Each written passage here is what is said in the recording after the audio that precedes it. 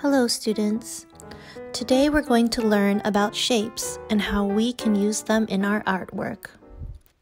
Today you're going to need blank white paper, a pencil, and a ruler for our lesson on shapes.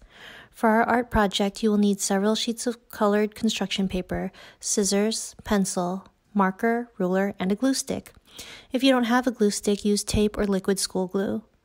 If you don't have the colored paper you would like for this project, you can also get white paper and color it any color you would like with crayons or colored pencils. Let's review what we learned last week. A line is the path of a moving point. In other words, if we were to create a dot with our pencil and drag it across the paper, we create a line. But if we were to draw the line and bring it back to the beginning where we started, we have created a shape. A shape is a flat enclosed space. Let me demonstrate. Once I place my writing tool onto the paper, I've created a dot. Whenever we move across the paper with our writing tool, we've created a line. Now watch me continue connecting that line and bringing it back to the beginning. I've created here a rectangle. A shape can be any form. Watch me make this wavy line. I'm going to continue the wavy line and bring it back to the beginning. And now we have a shape. A shape can be measured by its length and its width. Shapes do not have height or depth. They are always flat or two-dimensional. There are many types of shapes. Today, we are going to draw the two main types. Today, we're going to draw geometric and organic shapes. Grab your paper and pencil and let's begin. Geometric shapes are enclosed lines that can be measured with basic mathematics and have common names, like square, rectangle, triangle, or circle. They have clear edges or boundaries. We often see these shapes in many places, but they are difficult to find in nature. For a circle, or for any of these shapes, you can find objects in your home and place them on the paper to use as a guide if you would like.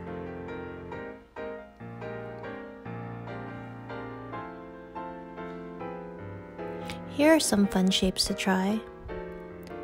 A hexagon is made of 6 equal sides.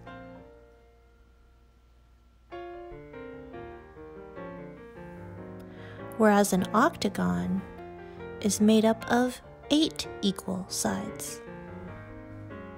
Can you think of any shapes or signs you have seen that use the shape of an octagon?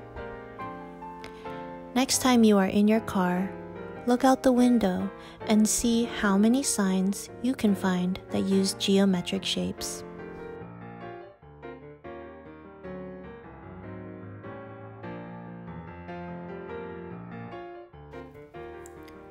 Next we have organic shapes. These shapes are more complex to measure because they have so many curves and edges. Many organic shapes can be found in nature, like a leaf or an apple. Here you can see I drew together 3 shapes to create the outline of my apple. Organic shapes are more difficult to describe mathematically, and many don't have names because they are abstract. Abstract shapes like this one here can also be described as freeform. For today's art project, we will be making a tree collage. We're going to be cutting out shapes out of construction paper and making a colorful outdoor scene of abstract trees.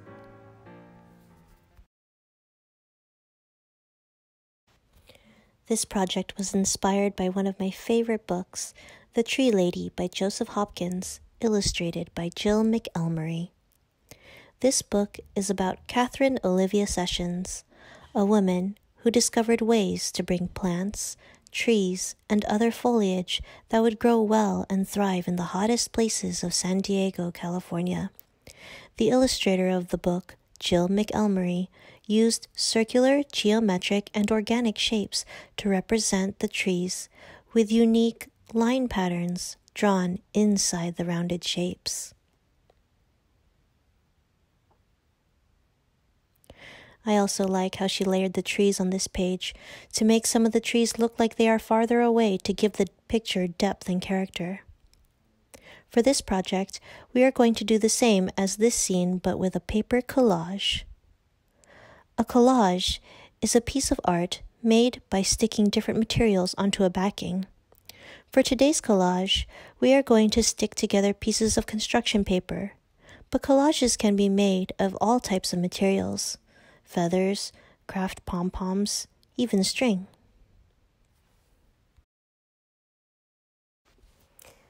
Here I am gathering my paper, pencil, marker, ruler, scissors, glue stick, and tape just in case. I also have my white paper and coloring pencils in case I want to create a different colored paper I don't have with me.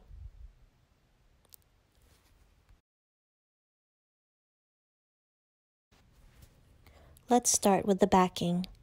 First, pick 2 different colors of construction paper, one to be the sky and one to be the ground. If you would like to make a smaller project, you can glue these 2 together vertically, but here I am going to place them both horizontally. They are both a little too big for my liking, so I'm going to cut a couple inches off the lengths of each paper. I placed my ruler on the paper and drew a line to show where I should cut. I am going to save the extra scraps of paper just in case I need them later. Now I can use the sky as my straight edge to trim the brown paper. I just lined it up with the other sheet and drew my line. Now I know both pieces of paper will be the same size. Once you are done, take your glue stick and lightly glide across the top of the paper that will be your ground. Take the bottom edge of the other paper you are using for the sky and press them together firmly. Set it aside and let it dry.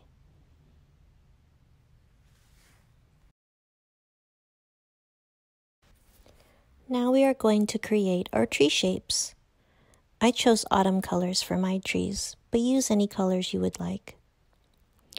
Here I have found a circular cup I found in my kitchen to use as my guide to trace circles. I freehanded other shapes, used my ruler to make triangles, and I also used the scrap paper from when I trimmed my background to create a square and rectangle guide to outline more shapes.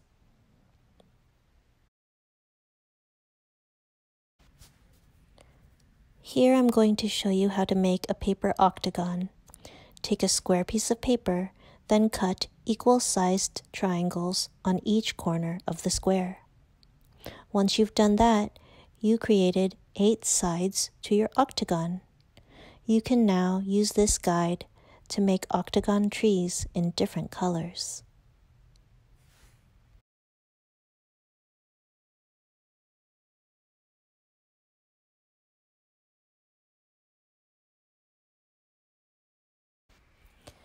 Now I will show you how to cut difficult shapes with lots of curves. I am going to keep my hand holding the scissors very still and only use my fingers to open and close the scissors. With my opposite hand holding the paper, I'm going to turn the paper slowly as my scissors follow the outline of the shape. Each time I open the scissors, I pause. Then I continue turning the paper at the same time as I am slowly closing the scissors. Repeat this process, continuing to follow the wavy line of your shape, and you will have a smooth, wavy tree. Here I am going to show you 2 ways you can cut out a cloud-shaped tree. I turn the paper at each curve as I close the scissors. Then I stop once I get to the end of each curve.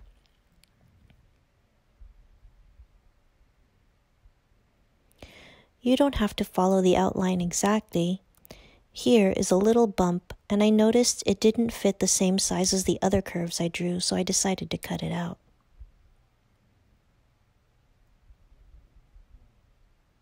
Another way to cut this shape is by cutting a small triangle at the end of each curve. Then, go back and slowly cut the outline of each individual curve and have the short scraps fall off of your shape.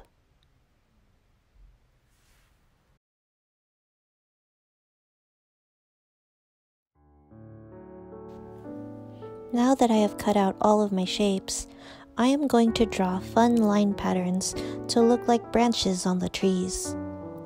Take one of your shapes and first decide which is the top and which is the bottom of your tree. Then make a line down the middle for the trunk. Next, you are going to create fun line patterns for the branches of your trees.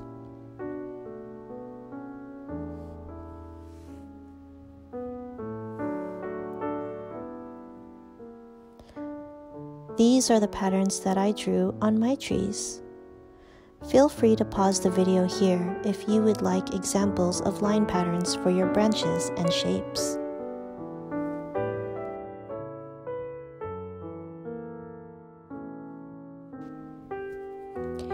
Now it's time to lay out your trees. I laid out my trees into 3 different layers. Once I decided where I wanted my trees to be, I removed rows 1 and 2 so I could glue the back layer first. I liked the look of having the trees go past the edge of the background, so I started on one end, gluing only part of the tree onto the edge of the paper.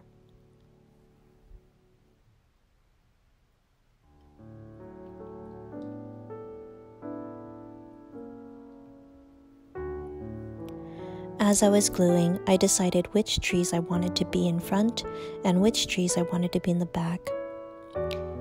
Here, you can see I slid the green rectangle tree behind the yellow oval and orange wavy tree to make it look like the green tree is in the far back of the picture.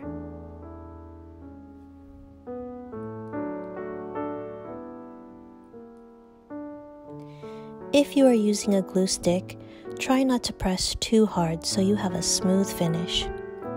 Same with liquid glue. Just squeeze a few little dots of glue, not a lot. When you are deciding where you want to place your trees, think about the colors and line patterns. Here I chose 4 different colors for my trees. I found that putting 2 trees of the same color next to one another did not work well for me because they blended together too much. I also noticed I liked having trees of the same pattern far away from one another so my picture looked even and balanced. You are going to continue gluing your layers of trees until you are able to cover the line between the ground and the sky. Deciding where you want your trees to be in your collage may take some time, but it is going to make a beautiful work of art once you have them in place.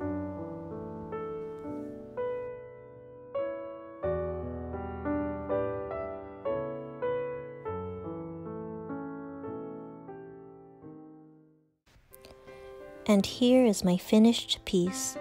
I completed the front row trees by adding tree trunks, connecting them to the ground.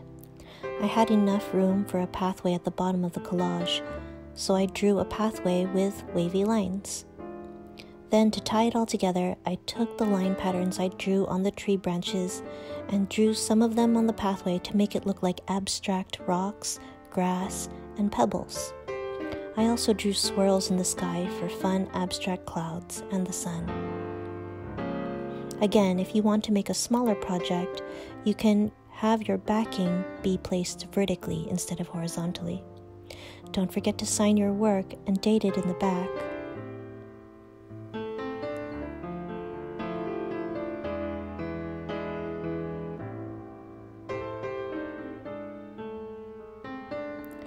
I hope you enjoyed today's project. Don't forget to check out the book, The Tree Lady, and see the beautiful artwork illustrated by Jill McElmurry. Until next time, take care and stay creative.